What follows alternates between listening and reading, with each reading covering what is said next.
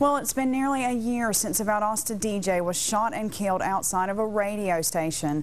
I talked with Stefan Edgerton's 14-year-old daughter. She and her family are still hoping for justice.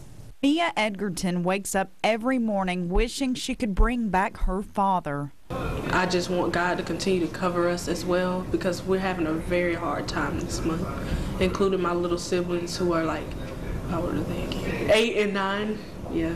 Her father, Stefan Edgerton, was known as V96's Juan Gotti. Mia will never forget January 21st, 2012. That's when her father was gunned down. Deputies say a man walked up and shot him 3 times, killing him as he was leaving work after the night shift.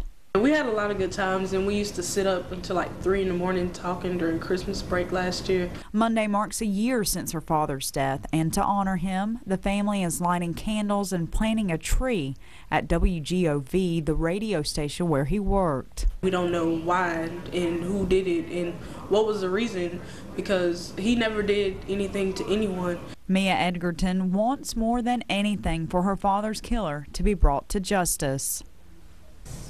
And that vigil is at WGOV on Highway 84 on Monday from 5 to 8 p.m. Lowndes Sheriff's deputies say they're actively working this case, and if you have any information on the crime, call them at 229-671-2900.